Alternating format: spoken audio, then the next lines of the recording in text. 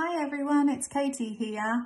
I thought that it would be really nice to do some videos with you guys showing you how to draw simple animals' faces, just like these ones, but using maths to help us. So using some shapes like triangles, circles and squares to help us.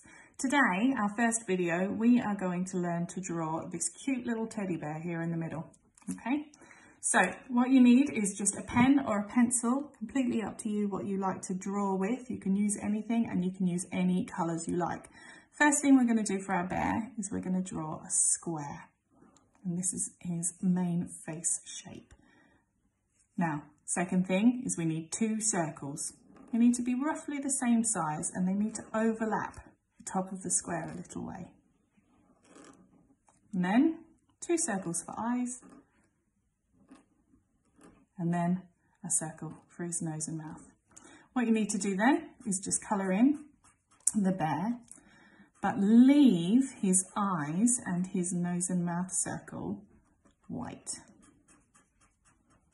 If you go over the lines, that's okay, but if you make small movements with your pen or your pencil, then it's easier to stay in the lines.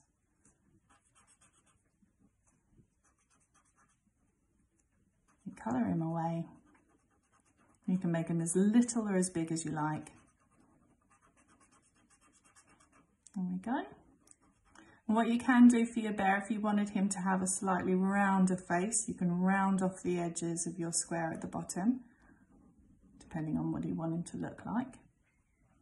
And give him a little chin as well if you wanted to, by making that line a little bit wiggly at the bottom. And then you get a different colour, a black pen or a black pencil, and you give him pupils in his eyes, and the top of his nose gets a circle, and then a little line and a little smile. And you can add some detail in his ears if you wanted to. Okay, and there's our basic bear shape. Now, if you wanted to be creative, you could make him a happy looking bear with some eyebrows, or you could put the eyebrows down here and make him a cross looking bear. You can make him a little bit funky by giving him a bow tie.